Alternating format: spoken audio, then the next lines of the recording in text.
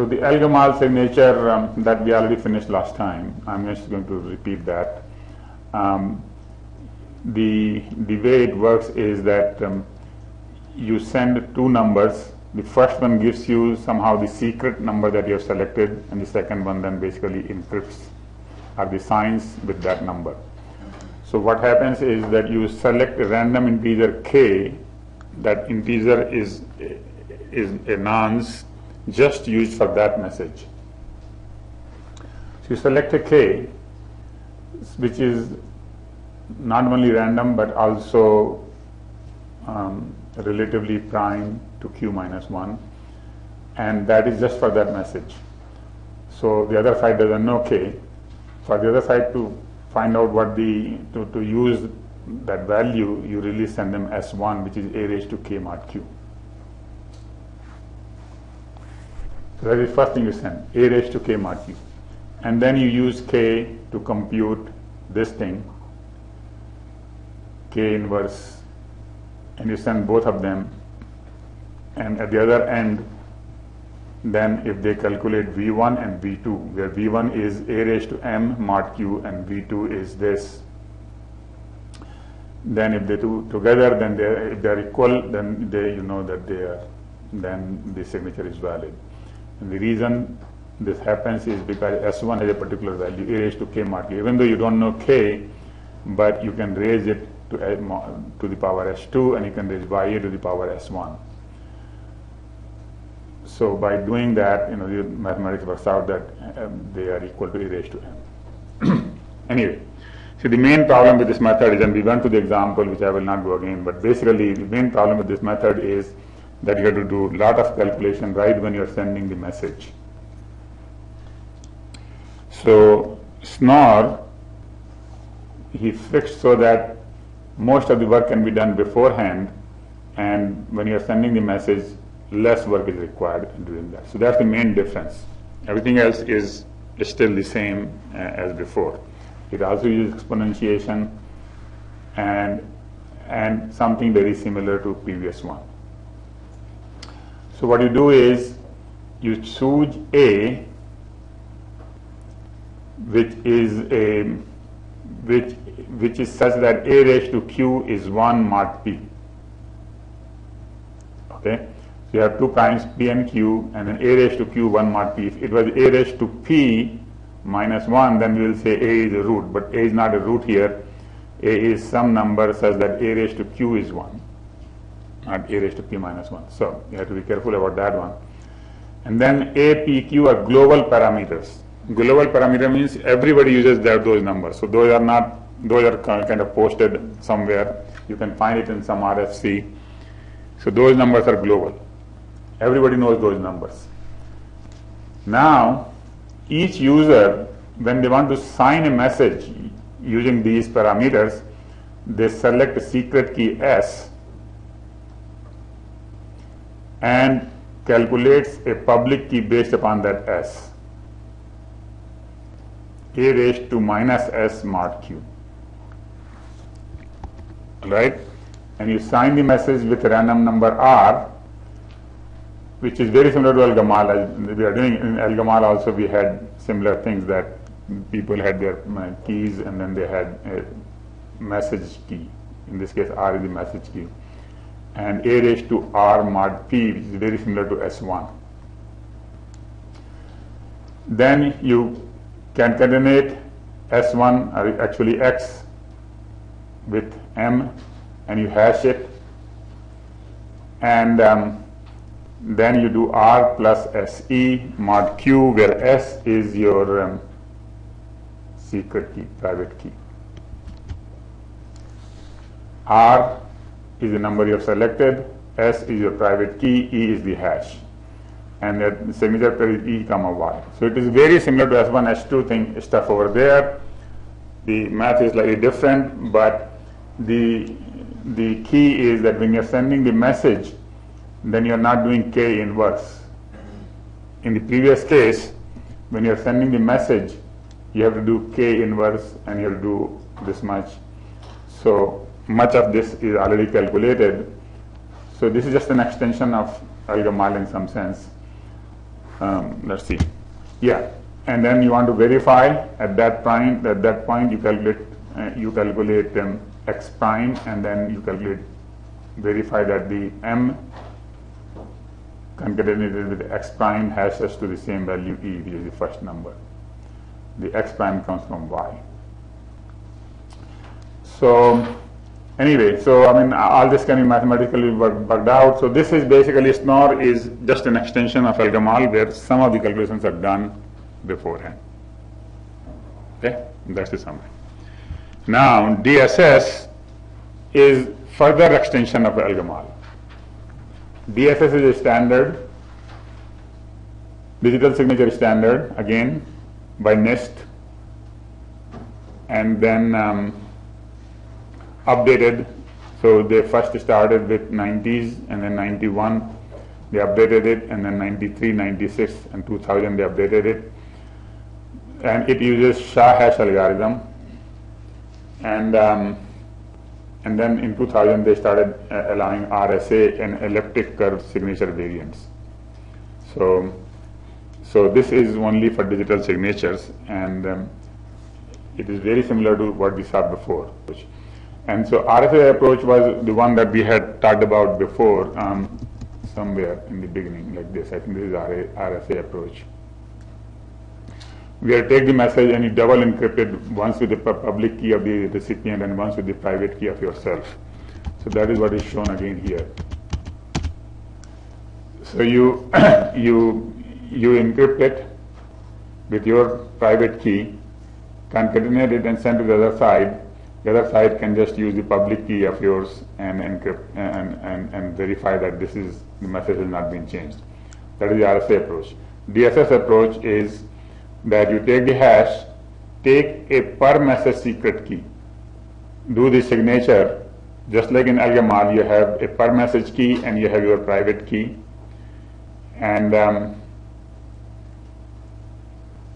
public global key. And in addition, just like a Schnorr, they have a public global key. So this is, everybody in the world uses that, and then you concatenate it and then send two numbers S and R. At the other end, you can put that into the algorithm and compare it. Okay, so that is basically extension of that one. So let's show the details of S and R. The details are here. Before we go to the details, the signature is 320 bits, which is twice the hash, because there are S and R. 512, and that gives you about 512 to 1024 bit security. It is smaller and faster than RSA. RSA would require many more bits. And it is only for signature, and actually we already said it's a variant of ElGamal and Schnorr. So let's look at the algorithm. Algorithm is that you select a number P and Q and A. If you remember from the Schnorr algorithm, we had an A. So here we have P and Q, and so Q is a 160-bit prime number, and P is a larger number, about 512 to 1024-bit number. So therefore it is between 2 raised to 512 minus 1, in that range, or 200 raised to 1024 bits. So P is a large number, and Q is a prime divisor of P minus 1. And then you choose Z, which is H raised to P minus 1. So this is similar to the previous algorithm where we had, in the Schnorrs, we had A raised to R, A raised to Q equal to 1 mod P. Similar to that, they have here a number G, which is again global. So this is global, and this satisfies this property, H raised to P minus 1 upon Q, where H is another number between 0 and P minus 1. So anyway, all this is done beforehand. So this is the calculation that you don't have to do. Actually, this you can probably find in the NIST document itself. They have done P, Q, and H and G, all calculated for you. And you can find in some RFCs these numbers. These are global. What you do when you want to send the message is you select a message key, X, and you compute the public key for the message, G raised to X mod P, and to sign the message you select sorry, this is similar to Schnorr. Then you sign a message with K, and you do G raised to K mod Q, get R, and then K inverse, get mod Q, get an S, and that gives you signature R comma S. So in that sense, this is similar, more similar to ElGamal than Schnorr. ElGamal, in ElGamal we did K inverse times HM plus XR. And so this is exactly that. If you go back to ElGamal, confusing me. K inverse M minus X1 S1. This is similar to that, M minus X1 S1. Here we do hash of M plus XR. Okay, so you send those two things, and when you want to verify, the mathematics works out that you calculate V and R, and if V is equal to R, then the math and then the signature is verified. Anyway, summary of this idea is this: there is a lot of mathematics there, but the idea is that we do some exponentiation, which you can verify if you can exponentiate some other numbers. You don't have to take any logs, period. Logs are difficult, but exponentiation is easy. So we send two numbers, and somehow with some exponentiation math, the numbers come out okay, and so you can verify. Second concept is that there are some global variables, because P and Q are large prime numbers. Not everybody can find them, and so they are just globally used. They are put into RFC. In fact, I don't have the RFC number here, but one of the RFCs I checked last time had this big hex number, which is what everybody uses in these things, in signatures. So you can find these numbers in the RFCs, and you just program that in your program. There are three signature schemes, but they're all very similar. ElGamal, Schnorr, and DSA. In all three, there are some large variables which are global, and then you select a key for yourself and select a key for the message. The key for yourself is here, X and GX, and the key for the message is K and R. So K is secret, R is public. Here X is secret, Y is public. And so it's, in that sense it is similar to RSA, that you just take the exponentiation. And the signature somehow is such that if you were to verify all you need is some kind of exponentiation, which in this case is V equal to G raised to U1. G is a global variable, and U1 is calculated like this, and U1 and U2 times Y raised to U2 will be equal to R. Okay, so here basically the formula I can't remember and you cannot remember, so obviously that part is not clear as to what the formulas are. But you can sit down and work it out that this is true. Basically you have to know that this is true, that if V equal to R, then signature is verified. And that you can do by putting all these things in the formula. And obviously the hash is the key, because if any bit in the message is changed by somebody, then the hash will not match. And so that hash value comes into all these equations. And in this case, you send two values. Signature is R and S. Each of them is 160 bit long, and therefore you have a 320 bit signature. Okay, having said that, as I said, you can sign the documents using Acrobat, using one of these methods. I don't know whether Acrobat implements DSS, but I would think so. They will, if they are going to do anything else. But in Acrobat, there is an option to sign. So the summary, there are three key points of this short lecture is that digital signature depends upon the message and some additional information unique to the signer to prevent forgery and denial, and anybody should be able to verify. And in addition, what we have done in these cases is, which we did not do before in Mac, was we have a per message secret.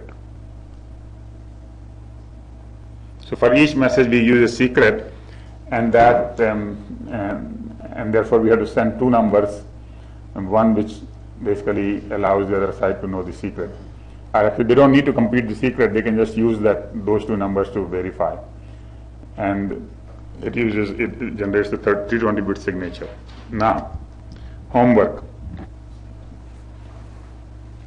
DSA specifies that if signature generation process results in a value of s equal to 0, a new value of k should be generated and the signature should be recalculated. So let's do that here. S is equal to k inverse hm plus xr mod q. I did not go into the detail here, but if you read the book, it will say if s equal to 0, then the k is no good, you start back again here, get another k until s is non-zero. The question is, why? And that should be easy to figure out, because if s is 0, then without doing any exponentiation, you can find out some numbers. And any logarithm, because then something equal to 0 will tell you that. All right, so go back to that equation, and if s is 0, then you can easily calculate some things. All right, so that is first part. Second question is, suppose Alice signs a message n using DSA with a specific k value, and then the k value was compromised. So k is a per message key. That's the random number, right? And suppose somebody finds out what the k value was, although it is not given in any signature, but suppose somebody finds out. Can you use that same k again for anything else? Obviously not, because if somebody knows the secret, something will not work out, and they can generate your signatures with that, right? So I'm like, can you still use her private key for future digital signature, so that the private key of the signer can be easily computed in both of the above two cases? So that's the hint, that if somebody finds out k, they can calculate x.